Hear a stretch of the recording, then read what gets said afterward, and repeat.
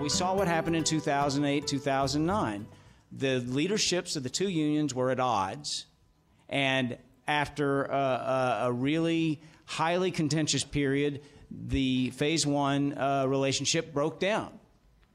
And so for the first time in nearly 30 years, SAG and AFTRA had separate negotiations of the TV theatrical contract and the Exhibit A contract on the AFTRA side.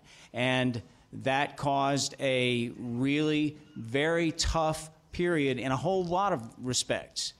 The separate negotiations were bad unto themselves, but it also created a situation where you literally had the two unions at odds, and specifically with Screen Actors Guild, you had a situation where our dues money was being used to effectively attack our sister union. That made a lot of people intensely uncomfortable, and that plays right into the hands of our employers.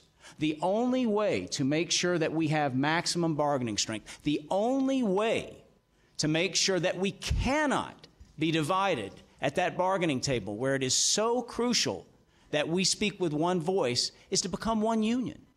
And there are so many benefits that flow from that beyond the bargaining strength.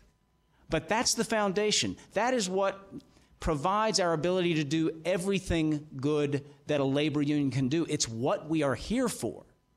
It's why we were created, to go to our employers with maximum strength so we can get ourselves protected. And if you have two institutions, even if there are all the agreements in the world to make nice and do things together, and sometimes they work great, but boy, when they don't, you are in trouble. That is a vulnerability that we would be stupid to continue with.